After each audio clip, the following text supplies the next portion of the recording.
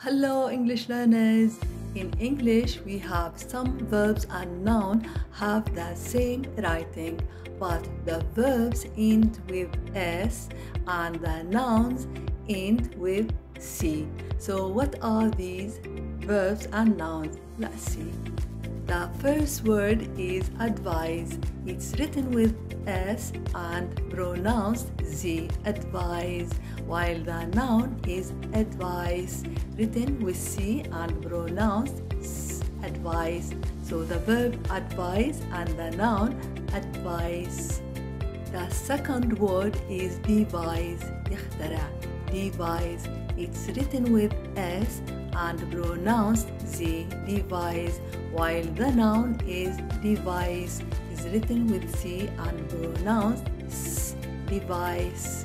While in word license, this is the verb. It's written with S and pronounced C, and the noun is license, is written with C and pronounced S. So the verb and the noun, the same pronunciation, license.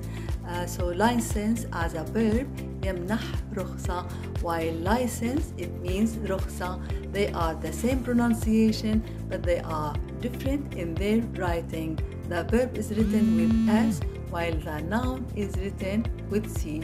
The same with the word practice.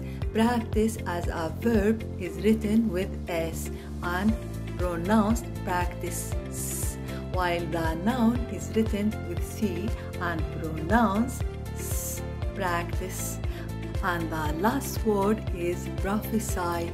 This is the verb. It means in Arabic يتنبأ, and this verb ends with S, Y and pronounced prophesy. This is the verb, while the noun is written in the same way, but instead of S, it's written with C, prophecy, prophecy, prophecy. This is نبوءة. So focus on verbs and nouns that end with the letter S and the letter C. See you in another video. Bye bye.